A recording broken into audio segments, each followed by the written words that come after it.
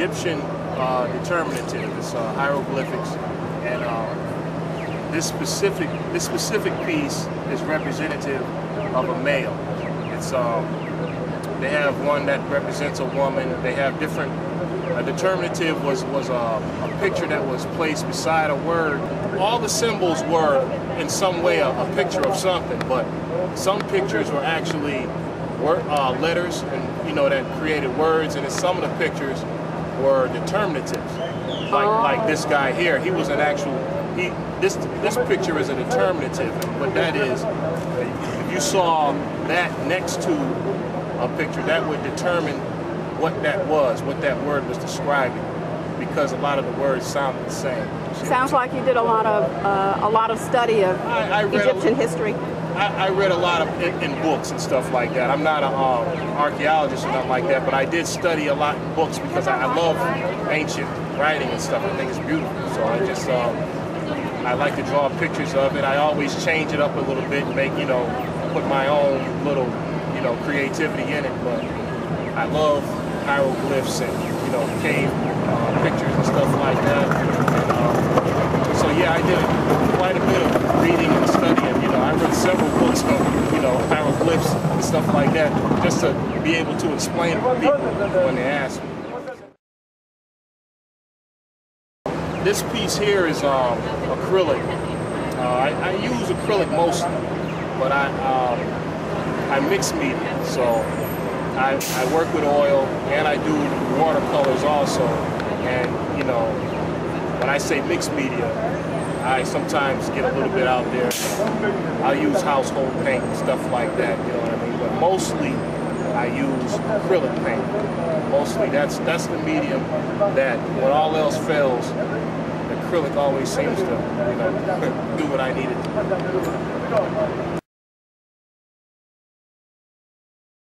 Well, I've been drawing pictures for as long as I can remember. I don't really have any specific person. I mean, there's a lot of artists out there. I can go on and on about whose art I think is beautiful, but to say someone inspired me. One day when I was little, I was drawing a little picture, and my Uncle Vincent, he saw me drawing, and I was kind of struggling with trying to draw a face of a man, and he actually showed me how to draw a face of a man. And if you look at my art today, it still goes back. But when you see a face that I draw, it goes back to all those years when I was about 6 or 7. He showed me how to draw that face of a man. That face is still, prominent in the faces and the pictures I draw today. So he inspired me. That's great. Would you say that for young people, it's important to have a mentor in something that you're interested in? It's important to have a positive role model in your life. You know what I mean? Even if that's not what they're teaching you, is not going to be exactly what you're going to be doing later on.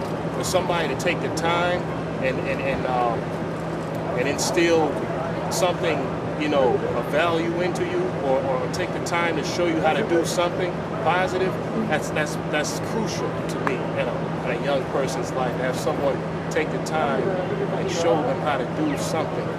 Even if they're not gonna, even if that's not gonna be the one thing that they end up doing for life, but somebody to take the time and show them something. See what I'm saying?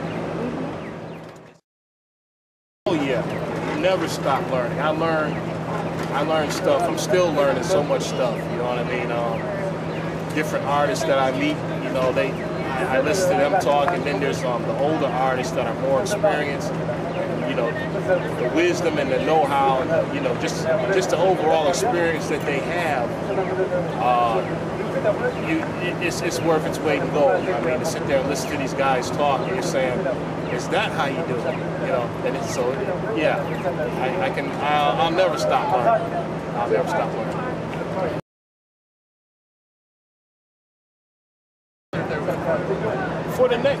Within the next 5 years, I hope to be in my own shop.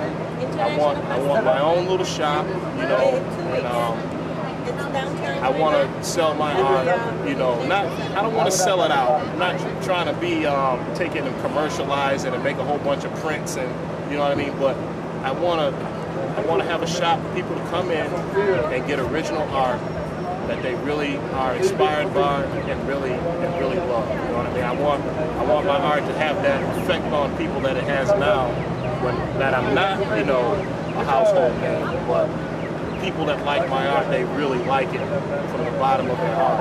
And I would like to have a spot where people can go and enjoy my art, you know, in about 5 years. I'm pretty sure I'll have that too. Pretty sure.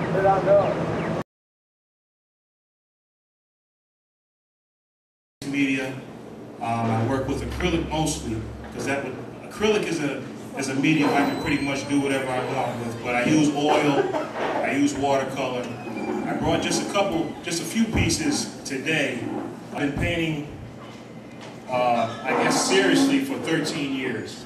But I've always been an artist. I've always drew, always made some crafts and things like that. I like a lot of different ancient hieroglyphics and things like that. I use a lot of Egyptian hieroglyphics when I paint. I have a ton of paintings that are actual words, you know, Egyptian words and things like that. The one in the middle, that's not anything of, that's not an ancient picture or nothing like that. That's just a relationship. That's two people that really quite fond of each other. And that last piece, that's just representative of Egypt, Giza or Giza, the 3 pyramids and the Great Sphinx. And I'm drawn to a lot of Egyptian hieroglyphics. I think it's beautiful. And I incorporate a lot of that into my art. I'm a freelance artist. I will be giving my business cards out. I have some shows that are upcoming. And I mean, I like these pieces. I'm proud of these pieces. But what's going to be in those shows? I have one coming up October 1st and one coming up in March 1st. No, not March 1st, the first Friday of March. I'm not sure what that date is. But get information, get business cards from you all, and then, you know, so I can network. So when I do get the location, I can, you know, send you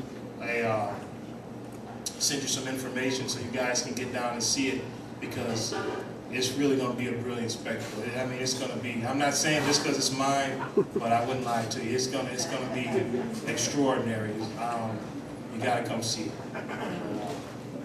Thank you for your time.